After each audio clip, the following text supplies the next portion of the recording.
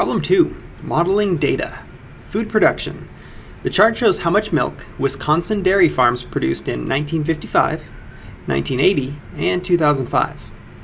What linear model best fits this dataset?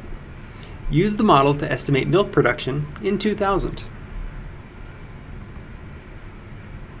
Well, first, enter the data. We can let x represent years after 1900 to reduce our x values, and we'll let y represent pounds of milk. We'll use the linreg feature on the graphing calculator. Again, a linear regression model on Desmos would work equally well, arguably better. And we'll find the linear model, f of x equals 0.128x plus 10.36. Notice the value of r squared. The closer r squared is to 1, the better the fit. Next, we'll show the scatter plot of the data and the graph of the function f of x.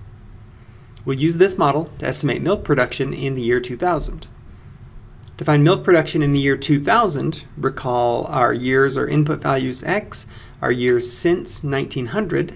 2000 is 100 years since 1900, so we'll input 100 for x and evaluate f of 100 equals 0.128 times 100 plus 10.36, and that's approximately 23.2.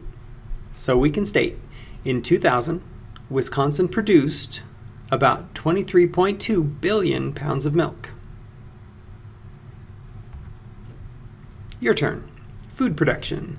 The linear model f of x equals 0.128x plus 10.36 represents how much milk Wisconsin dairy farms produce, where x is the number of years after 1900.